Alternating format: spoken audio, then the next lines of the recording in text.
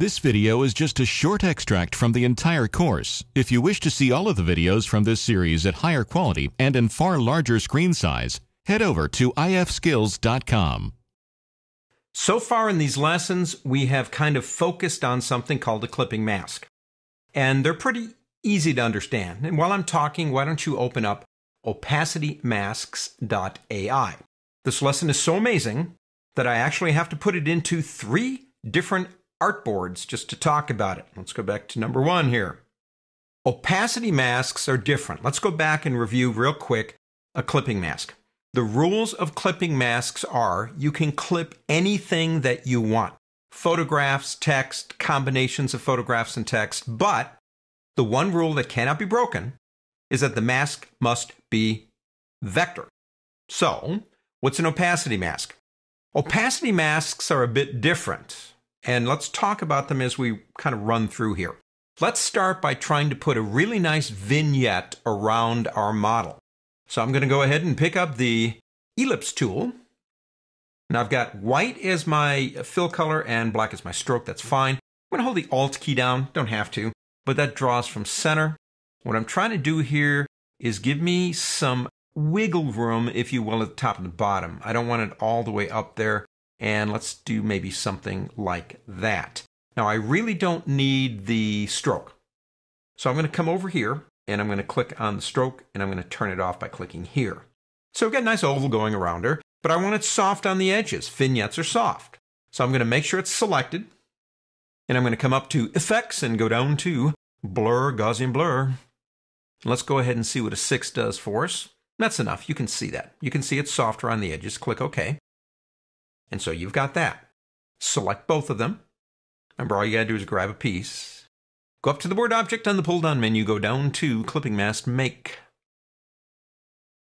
Well, it didn't really work. I mean, it made the oval, but it didn't make it soft. Now, here's the reason. Clipping masks work with vector shapes. Vector shapes, in their pure form, are a path, and they might be filled with something, might even be a blur, but it ignores that. It just looks at that cut it out with a pair of scissors kind of edge.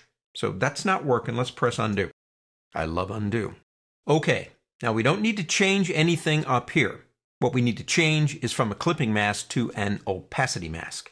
And we do that through the transparency panel right over here.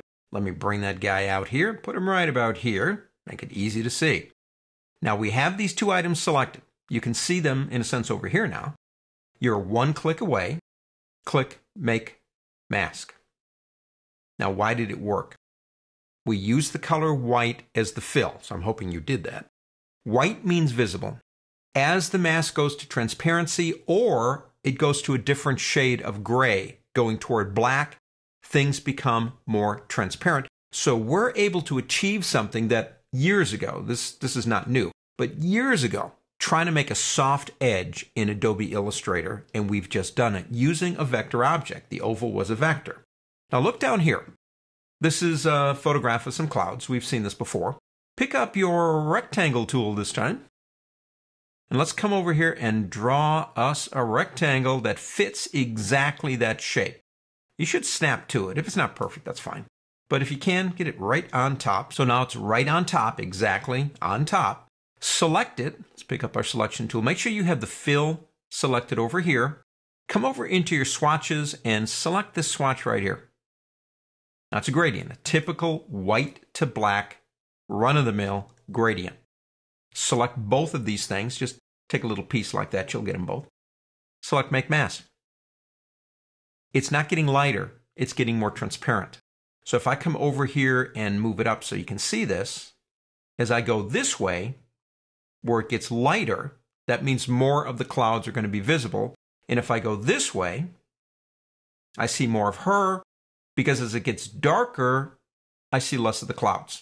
You're creating a gradient transparency in Adobe Illustrator with an opacity mask. That's pretty cool when you think about it.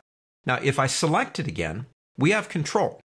This button here allows me to manipulate or maneuver the graphic, and this one allows me to change or modify the mask. So if I select this one, see a little red little box go around it here.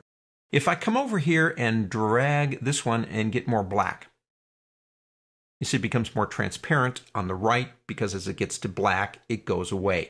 You are in total control, but remember, although you can use colors, colors don't make sense. It's looking for brightness levels. Gray or transparency are the two best things. And we use shades of gray down here, and we used a blur to transparency up here, and they both worked. Now let's go to number 2 in our hit parade. These words right here were actually converted. And notice one thing here which can frustrate you. I can't select anything. That's because the last thing I did in transparency was work on the mask, and I need to click here. Now you're kind of free to do whatever you want. I converted those words into an outline. Not really necessary, but I did. So let's go ahead and try the same thing on these. Let's go ahead, say, for example, and pick up that same gradient and apply it. So you've got something like that going on. We'll go ahead and we will select both. Just a little cut like that will get them. And then we'll click Make Mask. Now notice they get lighter as it goes toward the right because that's the darker areas. And again, if we do select it and we come over here and say, I want to adjust the mask, we can come over here. And if you want to do this, you can make them more transparent on either side or less, up to you. If we come back over and click on the clouds, maybe we want to change the position of the clouds in relationship to the mask. You want to turn this off right here, which is a lock that puts them both in step with each other. And I can then come over here and basically rearrange the clouds. Now here's something that's kind of fun with something like this. We have a button here that says clip. Now what clip means is basically clip out everything outside the mask. But what would happen if we say, don't do that? Well, watch. Isn't that neat? Basically, you have the word clouds being spelled out with clouds. You can still see the clouds behind there, but the mask is controlling how the clip works. It's a really interesting way to make it all work for you. Now, if you just don't want to do this anymore, you do have an invert, and that just reverses the black to white. But you have a release button up here. And if you release it, it takes you back, and this could be a month later. This is non-destructive. Let's go to our last one. Artboard number 3. In this last one, we're about to stand masks on their heads. Everything we have done up to this point, we followed the rule that the mask must be a vector, yes? Not with opacity masks. That's a photograph. That is not a vector. I did not trace it. That is a photograph. I grayscaled it out. Now think. If an area of the mask is darker, I'll see more of what's underneath it. If it's lighter, I'll see less. So let's select our 2 pieces. Before I do that, let me show you what's underneath it. Just this big scribble thing. Take that back. Now let's try it. Again, remember, we're using a photograph. The scribble, which is that graphic style, coming through is being controlled on what I see of the scribble based on the shades of gray right in here. Photographs, doesn't matter. But I would suggest if you're planning on using them for a mask is that you grayscale them so you get a better idea of exactly what's happening. Masks are really cool, whether they're clipping or opacity, and they give us a level of control of our objects in Illustrator that we've never had before. On to the next.